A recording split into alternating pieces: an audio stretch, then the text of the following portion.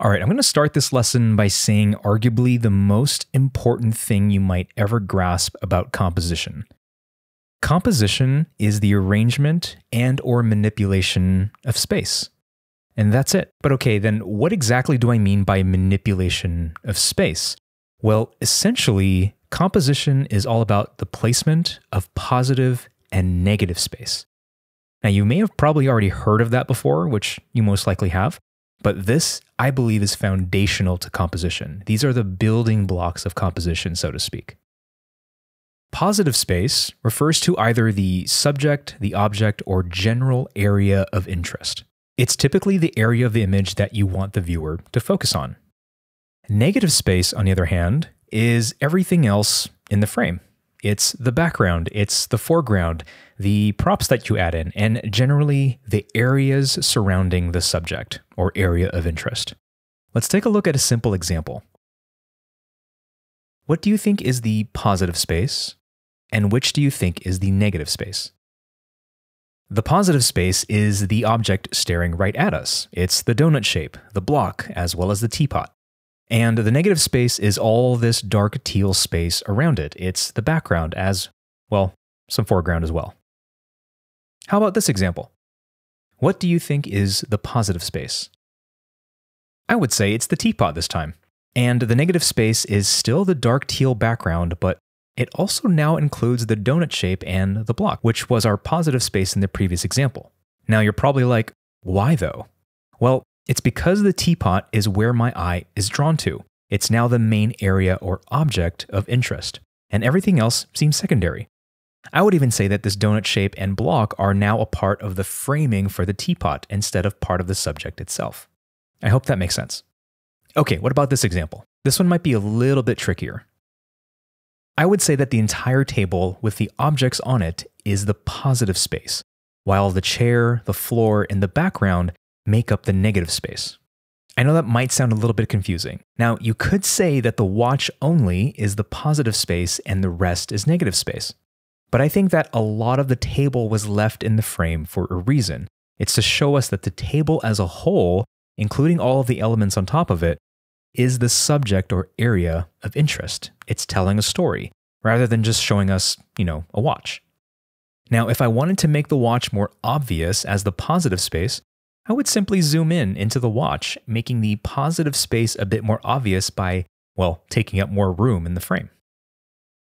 By manipulating the placement of positive and negative space, you can convey a variety of different messages, or let's just call them feelings, in the viewer.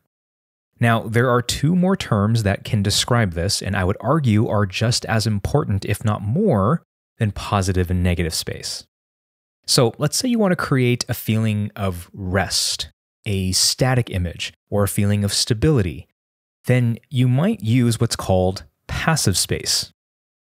Passive space is all about creating a sense of balance and harmony within the image. Here's an example of passive space. One major thing to note about this composition is that it is almost perfectly symmetrical. So my eye pretty much just sits and rests right here in the center. Now, elements do not need to be completely symmetrical to be considered passive space. Remember, it's all about where the composition is leading your eye. If it's at rest and static, it's passive space. Consider this next example.